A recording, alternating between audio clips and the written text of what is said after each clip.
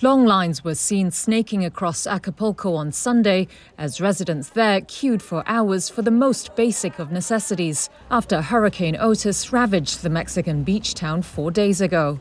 It's one queue for food, another for water. Many are angry with a lack of help from the government. We need food and water. They brought water, but look how many of us there are. There are so many of us. It's not enough water. Where is the government support? Look at the queue. They tell us that the water will be delivered at 8 a.m. And we have been here since early morning, since 5 a.m., risking being mugged, because now there is mugging going on in the streets. Stores have also been looted as the situation grows increasingly desperate. At the line for food aid, this woman pleaded for help from the international community, saying she had nothing left. Not all of us looted, she said. We really need help. There's nobody here.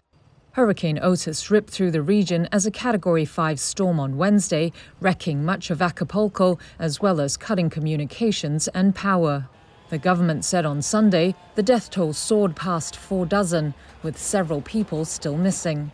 It also said more than 270,000 homes were knocked down in the state of Guerrero, one of the poorest in Mexico. Though the government has sent troops to begin the cleanup, officials admit it will take a long time. In a video message, President Andrés Manuel López Obrador promised people electricity would be restored on Monday night, at latest by Tuesday. This will allow gas stations to start distributing fuel, he said. That would be most welcomed by this funeral home owner, who said the lack of electricity meant they couldn't preserve the bodies of the victims. Analysts have estimated the cost of damage could climb as high as $15 billion. Officials said, apart from homes, Otis also destroyed some 600 hotels and condominiums in the tourism-dependent city. López Obrador said the ministers of finance and the economy, along with most of his cabinet team, would be in Acapulco by Monday.